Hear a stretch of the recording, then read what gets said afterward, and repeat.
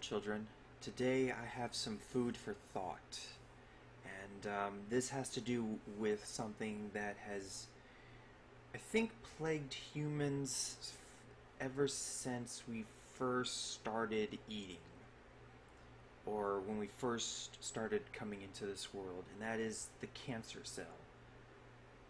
And I think what I'm going for is, since Deadpool is pretty much immortal, kind of like Wolverine, based on the Deadpool movie, he has cancer cells inside of him that pretty much make him immortal.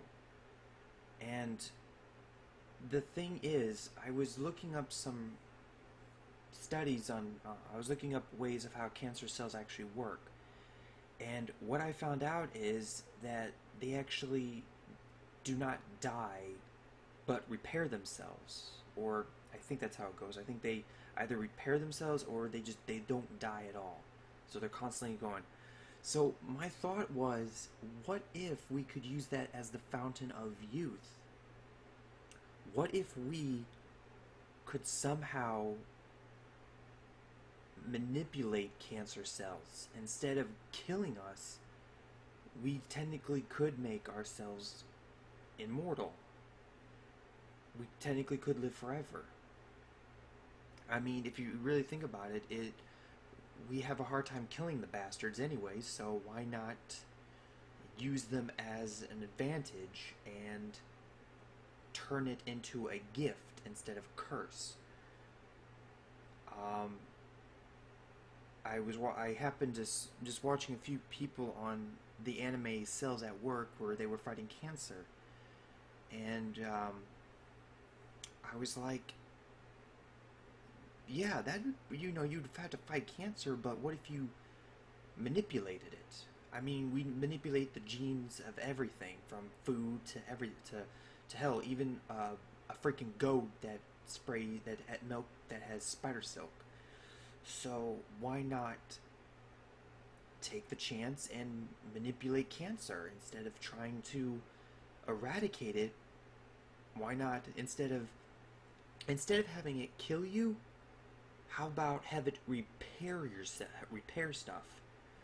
Since it's a virus, we've used viruses all the time, or bacteria to help cure the body. So why not use cancer cells to pretty much say, hey, instead of destroying your host, how about you repair it, and therefore immortality, the fountain of youth, literally, legitimately, the fountain of youth. You pretty much could take that as the fountain of youth. I just thought that would be pretty much interesting if we could use that. I mean, no one's tried anything like that.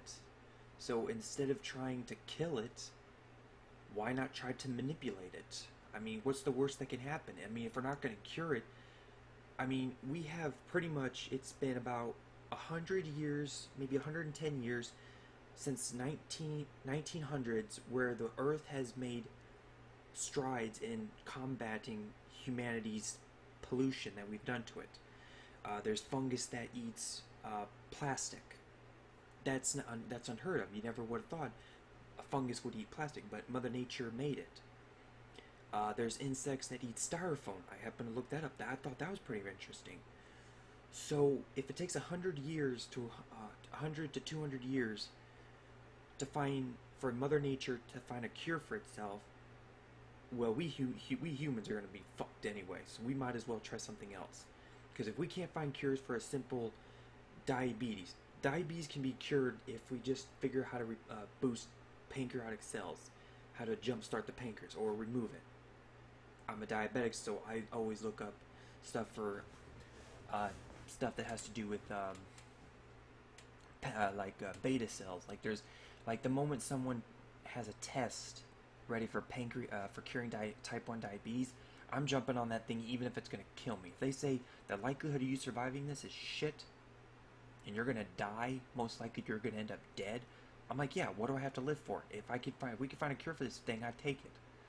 So I was thinking, that's when I started thinking about the cancer cells. I'm like, why not use those to help sustain life? I mean, technically they are immortal. They're hard to kill, and they destroy the body. But if we could manipulate them, technically, there you go. Maybe 100 years down the line, humanity has finally been able to find cancer cells and able to make the fountain of youth. But I just thought that that'd be some cool food for thought. You know, using cancer cells to pretty much use it for the fountain of youth. We pretty much have it.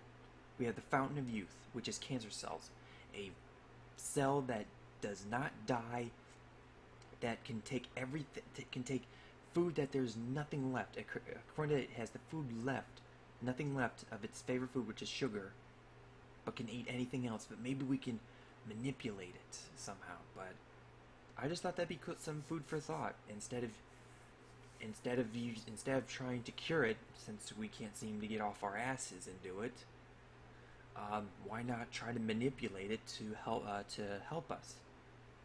You know, I mean, that's the way I always see it. Instead of trying to kill it, why not use it as to our advantage? You know, instead of killing it, just have it to where it fixes the body. But I just thought I'd have that food for thought, and I thought, see what your guys' thought on it, of using that. But I hope you all enjoyed. Talk to you guys later. And as always, do not get stabbed during the apocalypse. Bye, everyone.